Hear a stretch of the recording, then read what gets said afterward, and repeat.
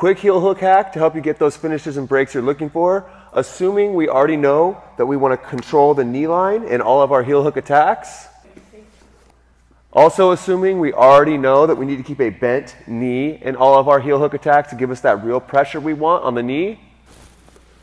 The biggest mistake I see, even at high levels, is people will put the toes in their armpit, go to collect the heel with a parallel forearm to shin, and they have the heel caught with the meaty soft part of the elbow pit. If she straightens her toes like a ballerina right now, pops right off.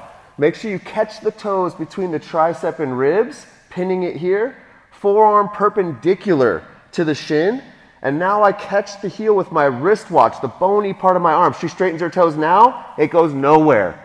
And now I can get my heel hook finishes, get those breaks we're looking for at the high levels, and we'll be able to fix those heel hooks. Try it out.